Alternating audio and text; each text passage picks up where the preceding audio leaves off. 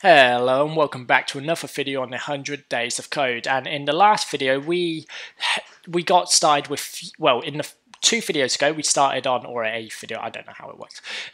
We started on Vuex and we went through the Vuex state. In the video after that we went through the Vuex state mutation, so we can change the state and add new to-dos. Actually, we'll create a to-do list, a task list, and that. And now in this video we're going to be going on to getters. So we're going to be going through how getters work and how you can use getters to filter through your current state and pass through a different state without mutating your current state, if that made sense. I highly recommend you go back and watch the videos from the start if you haven't already, just so you understand what's going on and where we're at. The first video you probably should skip halfway through to get to the actual Vuex state management section, where we start with creating this task section. But at the same time, you should probably watch it from the start so you understand everything. Anyway, guys, let's continue on with this video. So now in our getters, so the only thing we're going to be doing in here is filtering through done. So we're going to check which tasks are done, and we're going to filter through them. So we're going to get done tasks, and we're going to pass through the state, and we're just going to return the state.tasks.filter. And then we're going to pass the tasks which have task.done. So we're only going to pass back the tasks which are done, so whichever ones are true. And that is it for the actual getter. That's the only function we have to do. We just return a different array, and obviously we've used that to manipulate the state. So now over in the task list where we have the show done model, we've obviously passed through a prop called show done. So if we go back to apps, and we have a checklist. Wait, why do we have a checklist? This theme. Oh, let's move this from props and let's pass this in as some data value. I don't know why I thought I was going to do it as a prop. It doesn't need to be a prop. We could just say in here, show done, and we can set this equal to false to start with.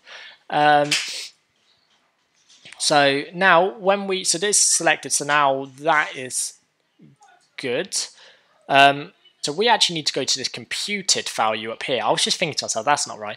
Task, and now in this we only want to display. So we're going to do this. If this dot show done is true, then we are going to return.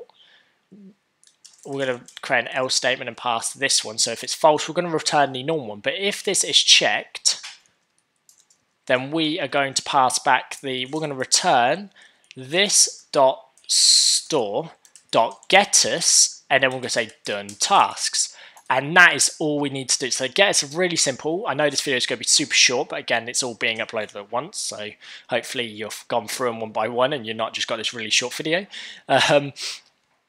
But yeah, so we have computed, we've got our task, we've got an if this dot show done. So basically, let's start from the top. So in our getters, inside of our Vuex store, we have created a getters, and we've created done task, which we have passed through the state, and then we have returned the state, but we filtered it to only the tasks which are done. And now if we go back to task list, we've now made sure our label for our show done is our theme model is equal to show done. So when we checkbox this, it's going to only show the ones which are done. And then in our computed value where we've got tasks, if this dot show done is checked or is equal to true, then we are going to return only the done tasks. Else we're going to return all our tasks. So now let's set 2 to done and let's go show done. And we have a wee error. What is our error? I couldn't tell you right now. Let me have a look. So we've got .done tasks. So now let's go here, task.done. So task.filter task, and then we're going to set task.done. And I believe that looks good, but what have I done wrong? Guys, you guys probably already know this, but I definitely don't. Task.done, we have called that done and we set that equal to false. So we can actually now use, let's pop that out quickly and let's bring it up here. We have built in a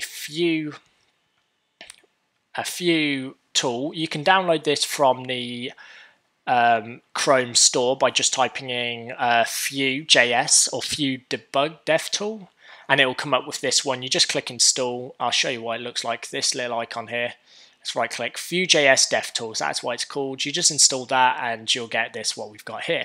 I've showed this off in another video. So now in task list, show done is equal to false. If we set it to true, task is equal to undefined. So that's our issue there. Our computed tasks is equal to undefined. Let's have a look why. So down in our task list, this.$store.getUs.doneTasks. Is that what it's called? Done tasks. There you go. It is a spelling mistake. That should be equal to done tasks. Now, if we check 2 as done and we show done, as you can see, we get 2. If we uncheck 2 and go back, as you see, 2 is unchecked. And we go back. If we task 1, 2, and 3 and we show only the done ones, let's remove, or let's untick that one. Let's remove done 3 and open it back up. Actually, we've still only got that. There's no errors. Task 2 didn't get deleted because we are using the ID. So this is what I explained in the last video, by the way, how this can be an error. So as you can see, everything is working how it should do, and this is how you use get. So get is very simple. It basically is just data you return after manipulating here. I get there's some reasons why a lot of people are probably thinking, why don't you just do this inside components? And because for this app, you probably should have, that you don't need Vuex. For the app I've just done, you don't need Vuex at all. You could use just normal Vue or even just vanilla JavaScript. But at the same time, imagine in a big app where you've got loads of data and you've got to do a lot of things. You've got to change stuff all the time. So you don't want to be passing props or emitting offense all the way up to the top level root just to change something.